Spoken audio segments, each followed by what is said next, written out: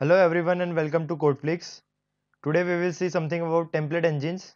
So we will use Ejs, which stands for Embedded JS, as our template engine. So if I open the official website of Ejs, that is Embedded JS, you will see something of this kind. So this opening bracket, opening angular bracket, then percentage. So if you are familiar with ASP.NET, then you will be familiar with these kind of things, but it is easy, so you will catch it up. So no need to worry about that. So we will see the use of template engines today. So let's start.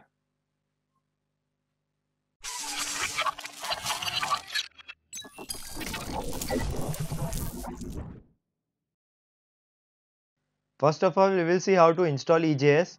So by opening the command prompt, we will write npm, that is Node Package Manager, then install, then the name of the template engine, that is EJS, and if you want to save it as a dependency, you will write dash dash save and then press enter.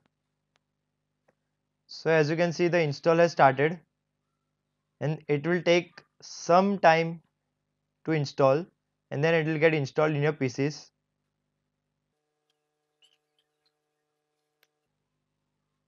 So as you can see, our package is installed.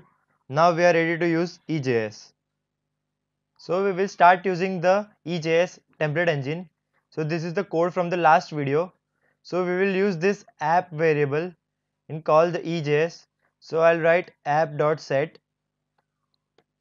and then open the brackets, and then in the brackets I'll write view engine and give a comma and then write EJS, which is the name of the engine, give semicolon.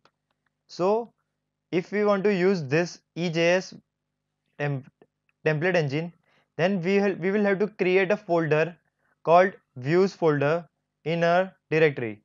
So this is the NodeJs directory which I am using. So I'll create a new folder and give it name views. So you can see the folder is created, and I will take the index.html file which we created few videos ago and paste it here, and now we can use this. So in the last video we send a simple text called hello to homepage to the page, but now we will send an HTML file. So if we want to send an HTML file, we will write send file, then give the location of the file.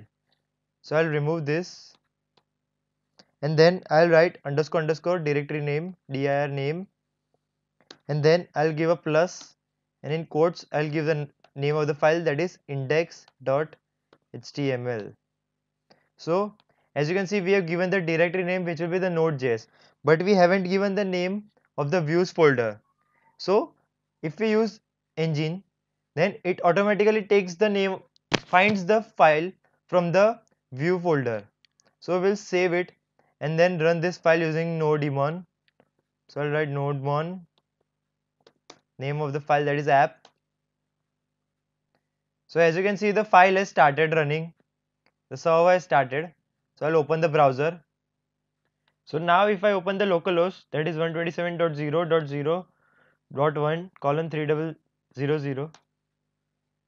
So as you can see, we have this HTML page served or rendered on our browser. So this is the basic HTML form which we made.